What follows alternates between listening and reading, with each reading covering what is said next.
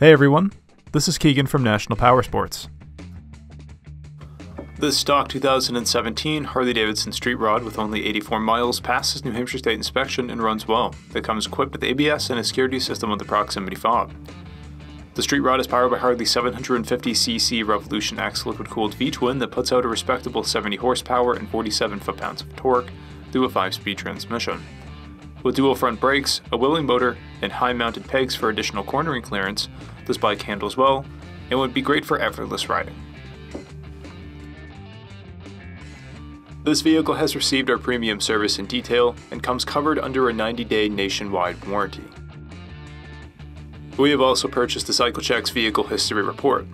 You can view this report by clicking the link on the right side of the video.